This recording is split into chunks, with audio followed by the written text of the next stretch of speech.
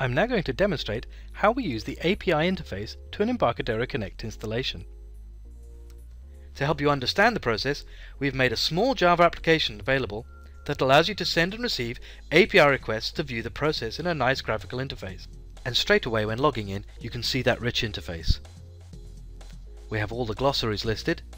We're also going to be looking at the terms in those glossaries, which is available under the Terms tab.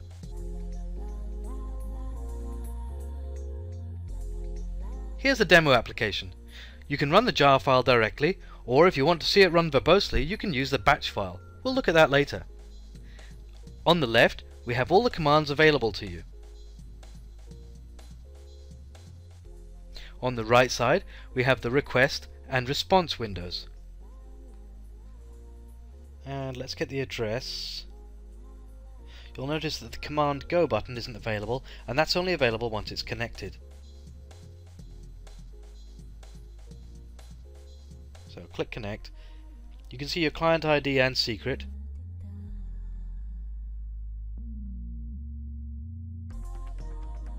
And straight away, we've done a get on the business glossaries.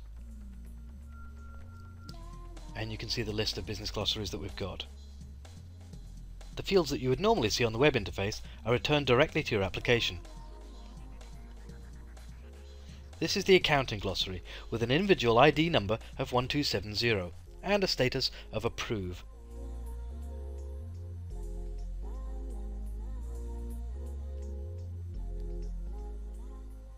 The advantage of this application is that it allows you to see the formatting. What I've done is I've pasted in the 1270 on the end of the business glossaries for business glossaries /1270, and we've retrieved just that one glossary. I'm changing the command now to post, so we're going to create a new glossary, and we're going to create one just by copying and pasting in the format. Very simple.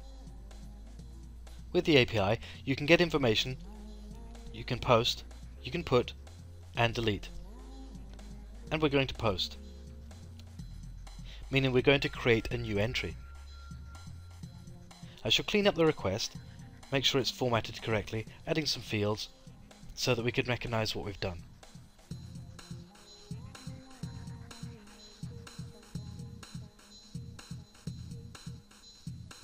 This will be the Accounting 2 glossary,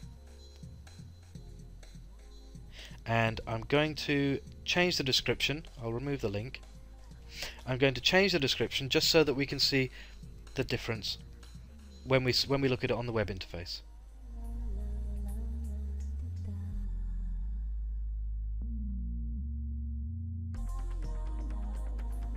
And Accounting 2.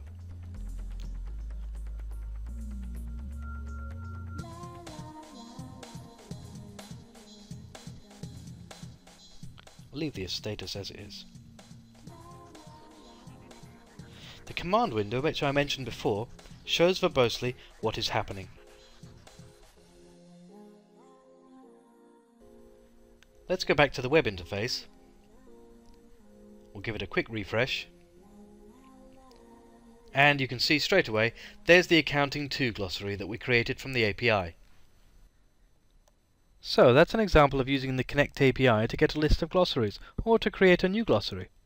We used our Java application to show you the process, but the API can easily be applied to your own application, adding a valuable source of business data right where you need it. Thank you very much.